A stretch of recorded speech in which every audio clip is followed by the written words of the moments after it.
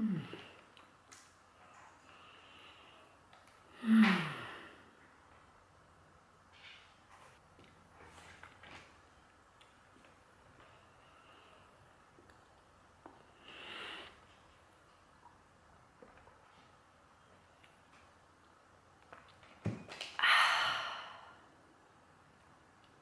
I was craving these Hostess cupcakes so bad today, I just had to cave. Look at all that yummy goodness inside. So bad for me, but so satisfying. It doesn't have an opt-in, but sometimes a craving is just too intense. Then I have to give in. So I'm not gonna lie, that was my breakfast. When a craving like that strikes as hard as this one did, I indulge. So my question to you today, vloggers, is what do you crave that when you indulge in, it is so satisfying? In the Veda calendar, it is Shout Out Saturday. So I'm going to give some shout outs to some of my most supportive Veda vloggers. Filmmaker and fiery redhead Christine Morse, child lover Amy from My Not So Mediocre Life, my favorite 60-year-old Celeste at Find Your Purple, Ms. Leigh at Leigh Ann Derelik, awesome photographer, and fellow Texan, though I'm Canadian, just living in Texas. Fellow artist and social change advocate Felicia, super positive psychologist and upbeat Bostonian Mr. Greg Matos, master of Geek. He and I would rather eat space food than real food. And my fellow German, all the way on the other continent, Mr. Les Weller.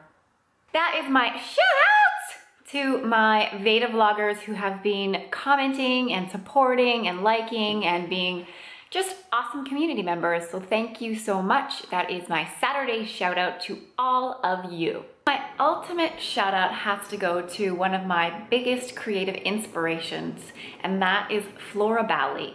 She is a painter and artist from Portland, Oregon, and I took her Bloom True course last year, and the things I learned from taking her online class are really the things that I implement into the majority of the work that I do, and most of the paintings you've seen in the 30 Days of Painted Elephants project. So super huge sister artist shout out to Miss Flora Bowley. So on to today's painting. Today is day 13 of the 30 Days of Painted Elephants project, and today I'm going to return back to some watercolors.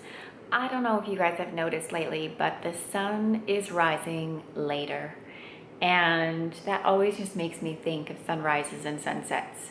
And I know in the fall in Canada, even this time of year, the sunsets and the sunrises are absolutely stunning. So the inspiration for today's piece is the changing of the seasons and the rise and fall of the sun, and how it can be so influential in our lives. I know that in the fall, I start waking up a little bit later. I want to sleep in. So I am very much a rise and fall with the sun kind of girl. So today's inspiration is going to be from the sunset. Let's see what will transpire.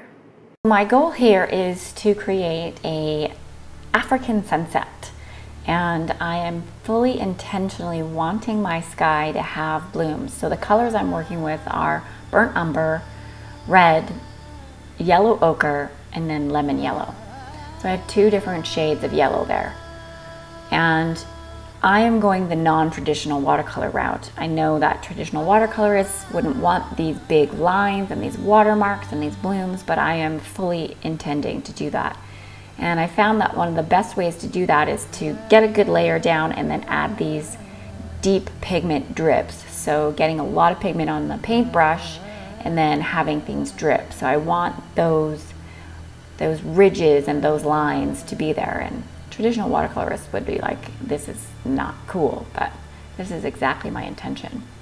So I'm just darkening up the lens, this skyscape knowing that when it dries it's going to be quite a bit lighter, but those dark ridges are exactly what I want because I'm going to go over and trace them. So I started drawing my elephant here and I thought, no way, I've got to sketch this.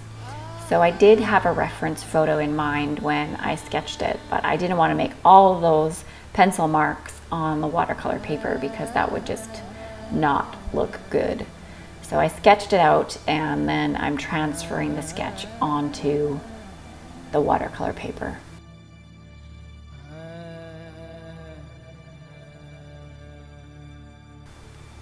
Now I am doing this knowing full well that I'm going to go over it again with black.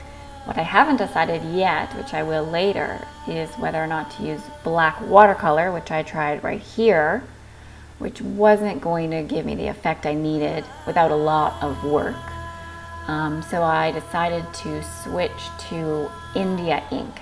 India ink is, I wanted this to be that, you know, elephant shadows on the African sunset. And so I needed this dark black to be totally opaque and not a lot of brush strokes in it. So I moved on to the India ink, which was the right decision.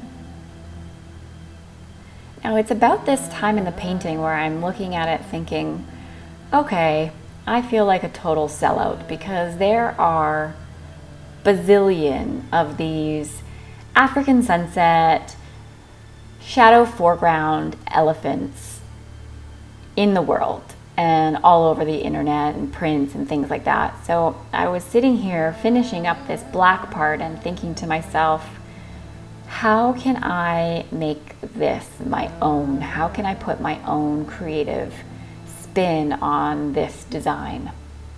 So I'm just sort of pondering that during this time, and you can see here that that India ink really filled in that black. It is a good solid black with not a lot of brush strokes in it.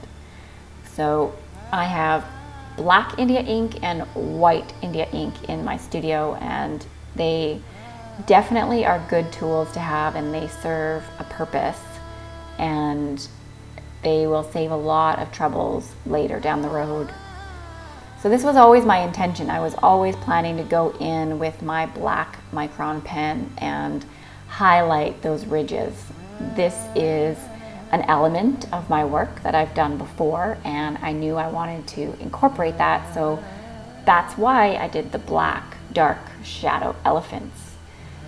So as I pondered, I thought, how can I make this Nicole? And I decided to go ahead and add some henna doodles to my elephants. I figured, you know, this hasn't been done a whole lot before, so this was my way of taking the concept and making it my own. So I just used reference photos of some henna designs, and I went along and just filled things in.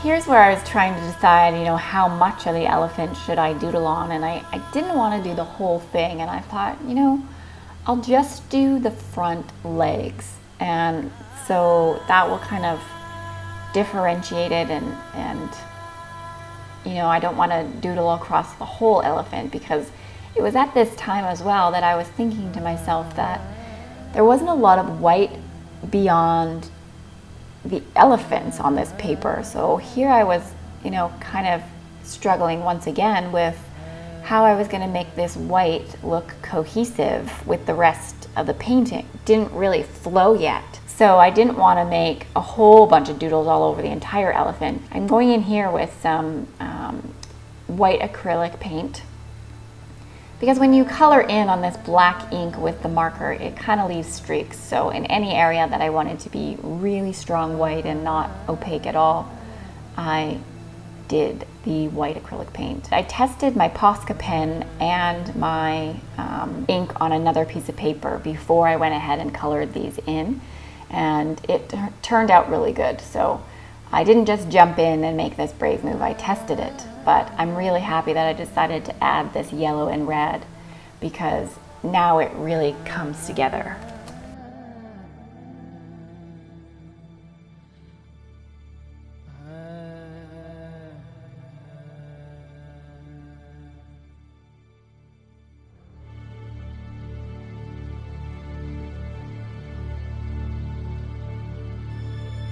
I wasn't quite satisfied with the composition, so I decided to add this very recognizable African tree, and I think that adding that just really brought the piece together. It was no longer just the foreground and the background, it was nice cohesion, and I loved it.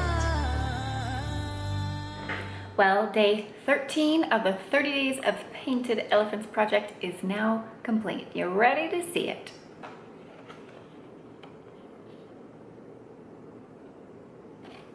Hey look, I'm wearing a little safari hat to go on my little elephant safari.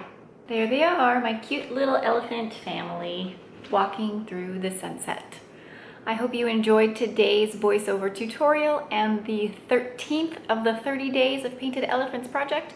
I really enjoyed pushing myself today using these watercolors, and it took me a while to get the groove of how all of these pieces were going to fit together, but if you watched the tutorial, you kind of got my process and how I worked through that. So thanks for tuning in. Be sure to subscribe so you don't miss a thing, and hit that like button if you enjoyed watching these little elephants transpire. And be sure to check out my Instagram stories on Instagram at WholeheartedArt and the hashtag 30 Days of Painted Elephants. I will see you again tomorrow.